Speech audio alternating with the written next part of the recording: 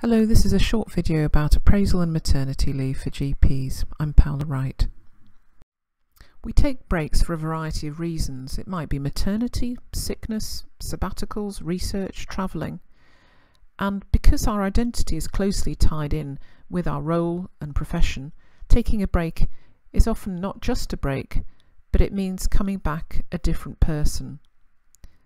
In this year of the COVID pandemic, it also means coming back to a different world. A common question is, do I need to have an appraisal if I'm taking a break, a maternity break, and if so, when should I have it?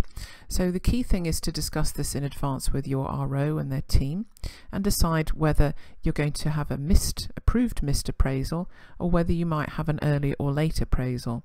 There is no requirement to have an appraisal during a maternity leave break, but you must demonstrate engagement, which means reaching out and having that discussion.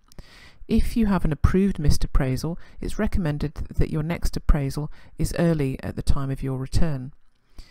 If you happen to be missing supporting information such as the patient survey or MSF, the RO can defer your revalidation recommendation. Deferral is a neutral act to enable you to maintain your license to practice during the deferral period. In this option, the maternity leave is scheduled to occur between two appraisals, and that leaves a small amount of time prior to and just after the maternity break where the doctor will be in normal practice and carrying out some CPD. In this scenario, the appraisal is not possible due to the timing of the maternity break, and therefore the options are to have an approved missed appraisal, to have it prior to the maternity break, or soon on return to work. In this situation, the time spent at work with opportunities for CPD will obviously be reduced, and the interval between appraisals is likely to be less than 12 months at some point. A question commonly asked is how much CPD should you do in a year when you've taken a break. So on the one hand, you need to make sure that when you return, you're up to date, competent and safe to return. On the other hand, in RCGP Mythbusters, it talks about CPD proportionate to your time in work.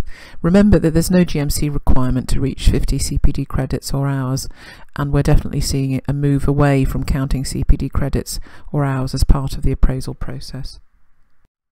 So what does that mean in practice in terms of your CPD, how much you do and how you do it? Well, try to have a plan and use your appraisal to help you plan.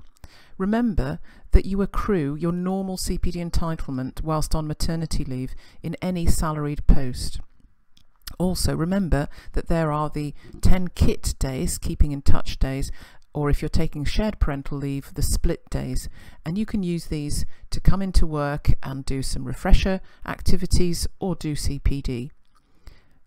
You may find it helpful to keep an eye on some emails from various organisations so that you know what's going on. There's lots of fantastic e-learning in the form of modules or free content from BMJ and RCGP. There are also excellent webinars run by NHS England, for example, and useful podcasts. And crucially, learning from cases is a fantastic way to keep in touch and to stay on top of things. So even discussing cases with colleagues in informal learning groups or social media groups is a great way to carry out some vicarious learning. Finally, remember to check in with your employer to see if any mandatory training is due. This is not an appraisal requirement. Let's look next at how appraisal can help you to return successfully and help to address confidence. An appraisal, as you're returning to work, can help provide hope and empowerment. So hope in terms of career choices and discussing the options, but also in terms of rethinking your current role within the same practice. It can also empower you to request an induction to changes in practice systems and referral pathways, to request supervision and support on your return, and to request a phased return with catch-up slots and your accrued CPD entitlement.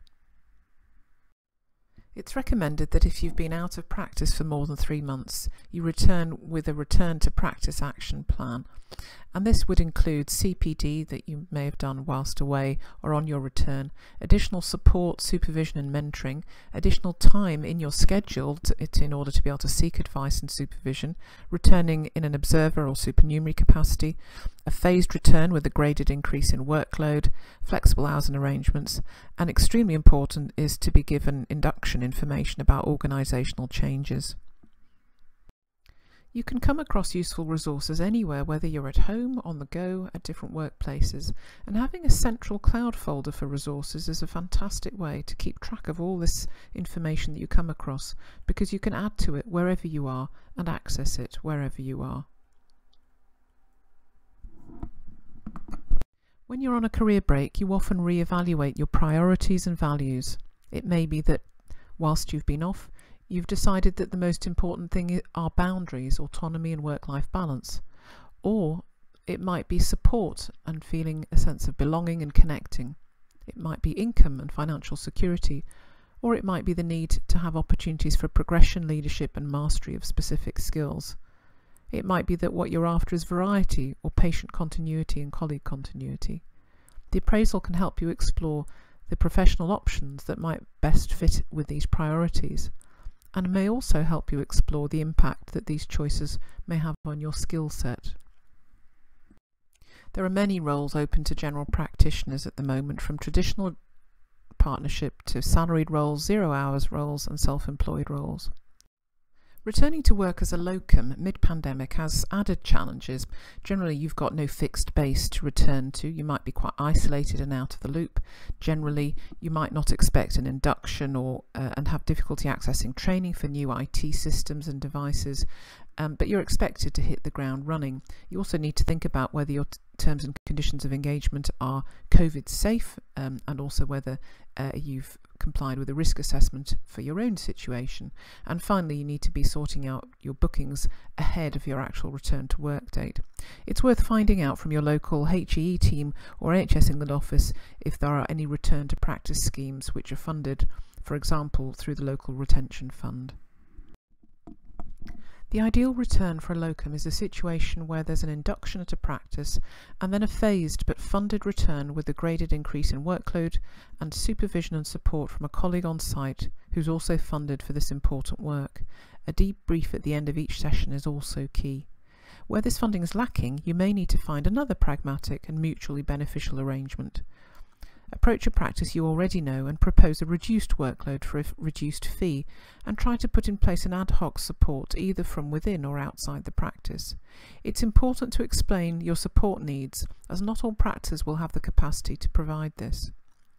The other pragmatic option is where a locum offered to work in a practice in an entirely pro bono situation in exchange for some on-site supervision and support and a debrief. Both parties are contributing, the practice gains some capacity, and the returning GP is getting the support they need to get back on their feet. If you've been out of practice for more than 2 years, you'll need to return via the Induction and Refresher Scheme, which has its own website. It involves some assessments on entry to the scheme and on exit, and a period of supervised practice.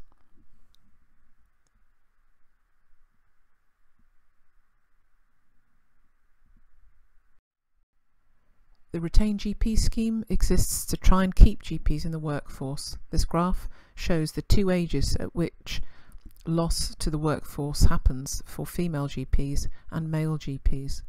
And it also shows the eligibility criteria for being accepted onto the Retained GP scheme. The Retained GP scheme provides funding for the employing practice, £4,000 per employed session per year, and also funding for the retained GP in the form of a bursary. There are requirements in terms of the number of sessions that can be worked, the need for a suitable job plan, supervision, mentoring and CPD as per the model contract. If you're worried about the number of sessions you've done, have a look at this guidance supporting doctors who undertake a low volume of NHS general practice clinical work. It includes a structured reflective template which can be submitted to help you demonstrate how you're mitigating against the risk of low volume work. It's recommended that doctors complete this if they've done less than 40 sessions in a year at work.